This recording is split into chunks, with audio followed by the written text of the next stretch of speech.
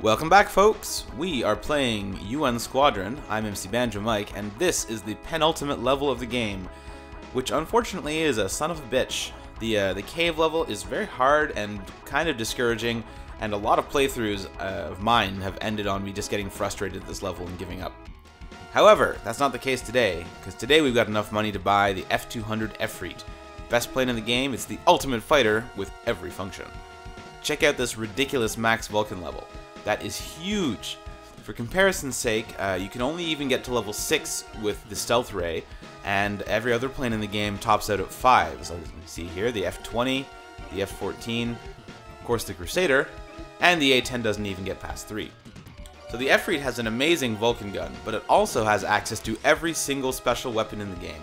And you'll see that the prices on some of the ones we bought in the past have actually gone up. That's not because old feller here is gouging us, that's because we're getting a larger amount of each weapon. So instead of having 3 cluster bombs, now you can get 10. So I'm going to buy the Phoenix, which is one of my favorite weapons in the game. You'll be seeing a lot of that this level. The Bullpup launches a huge swarm of missiles all around you, which is cool. The Super Shell, not really my favorite. The Thunder Laser is a lot of fun though, because that fires in 3 directions and it goes through enemies, which is going to be useful later on. The Sailing Missile fires missiles straight up and is useful in exactly one place in the game. However, even better than that is the Gun Pod, which shoots a Vulcan stream upwards. It's kind of like the anti-A-10. It shoots a Vulcan cannon stream up at 45 degrees. Can't afford to buy that though, so for this run we're going to get the Sailing Missiles and the Mega Crush. Note that the Mega Crush costs 10,000 instead of 5,000. That means that I'm getting 2 instead of 1, which is huge. But anyway, enough about special weapons. Let's take a look at our new plane, the F200. First thing to note is that incredible Vulcan cannon. This thing has been completely maxed out thanks to all the POW capsules that I got when I was doing my canyon runs. It is a thing of beauty. The other thing to notice is that the plane is actually a good deal larger than the A-10 was. In fact, I think it's the biggest plane in the game. That's kind of a drag, but it's also a much faster plane, as you can see when I move around, which makes it possible to avoid some things that would be really hard to get around with the A-10. As for the level itself, this is the cave. As you may or may not know, caves are the natural enemy of the plane, and in fact it makes absolutely no sense to take one into a cave.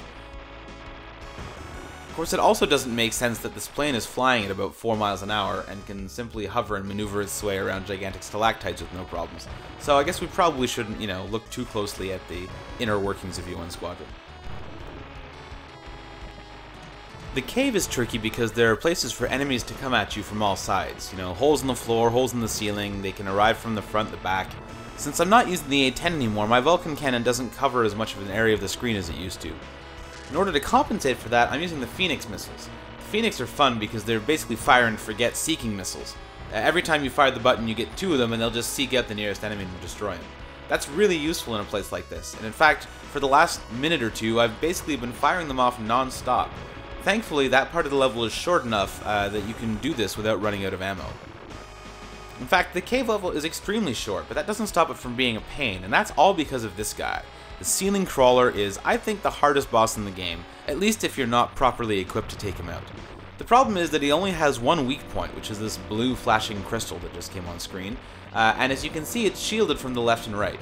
That means that your choices are, if you want to attack it with the Vulcan gun, park your ship directly to the left of the crystal and shoot at it, which is extremely dangerous, or find a special weapon that can attack that angle.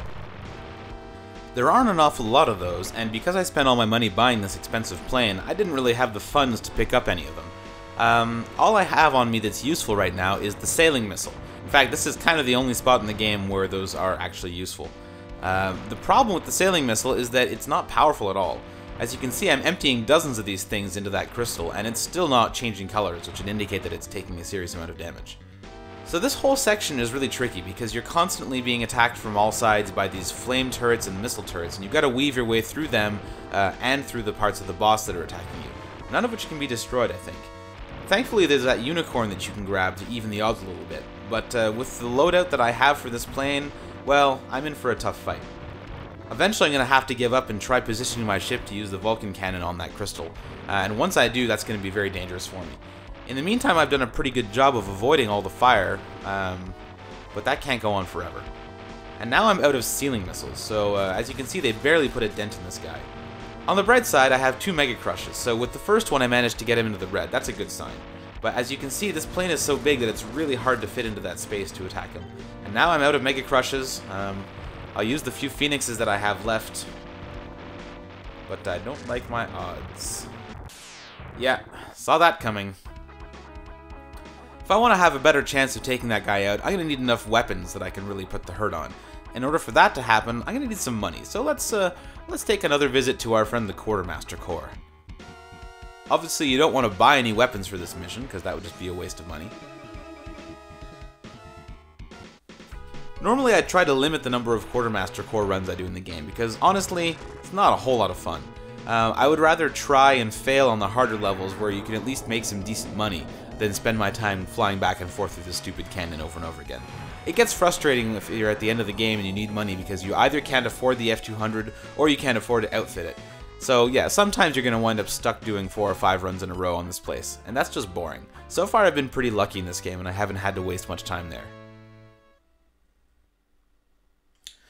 Alright, let's take another crack at this level. Now that we have a bit of money, we can afford to buy some good weapons. So this time I'm going to take the Phoenix missiles as usual, but I'm also going to take the gun pods. And these are so good that I'm not even going to bother with the ceiling missiles. And by the way, did you notice that the ceiling missiles are called sailing missiles in the store, but ceiling missiles on your weapon loadout screen? I'm guessing that there's a little bit of a glitch in the translation there. Anyway, we've already seen this level, so let me take a second to talk to you about the YF-23. I never really understood the point of that plane. It only seems to exist for this one level, and while this level is a huge pain, I don't know if I could justify spending $500,000 on a ship that fires weapons upwards when there are basically one and a half levels in the game where that's useful. I suppose if you really liked one of the planes that I didn't buy, the forward-firing planes, I suppose that you could consider getting that so that you could just survive this level and then carry on to the final level. But it seems to me that the F-Reed is such a good choice for the last level of the game that I don't see why you would want to buy anything else, really. Once again, weaving our way around the stalactites and stalagmites. Remember, stalactite, C, that stands for ceiling. Stalagmite, G, grows up from the ground. That's how you can tell them apart. That could come in handy if you ever become a spelunker or something. Ooh, this place is full of bad dudes. I should have started firing those Phoenix missiles a while ago. I'm not sure what I was thinking. Also, something that I missed on my first playthrough, but there's a hidden star in this area, which is in that little corner there, and which I only found because my Phoenix missiles went through there as they were trying to blow something up. That's actually more useful than you might think it would be at this point in the game, because again, you can spend so much money on the F-Reed just outfitting it with weapons that, yeah, you'll need every cent you can get if you're having trouble with the final level. Or with this one, for that matter. Alright, so we're coming up on the boss again, and this time we've got what we need to put the hurt on, in a big way. Here goes the gun pod. This thing is beautiful because it does a lot of damage, but at the same time I don't really need to think about it too much, you know, like I can concentrate on avoiding the missiles and things and just fire these off. I have 20 of them, that's way more than I need to destroy this boss. So if I just keep this running at all times, I can concentrate on avoiding taking damage. The gun pod is definitely one of the highest damage output special weapons in the game. Unfortunately, it's not useful in very many places, but considering how much of a pain this guy is, I'm happy to take anything that I can get that'll help me with him. Things are getting kinda hairy, but I still haven't used either of my Mega Crushes yet, so I'm pretty confident that I can take this guy out. Let's fire off number 1 right now. Ah, that's what I like to see. Okay, with this jerk taken care of, we can move on to the last level of the game. It's no cakewalk for sure, but I don't know, overall I feel like it's a little easier than this level, or at least a lot less annoying. Plus it's going to give me a chance to show off a whole bunch of cool special weapons that you haven't seen before.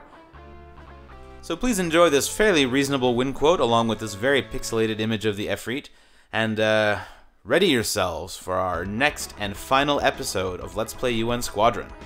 See you then.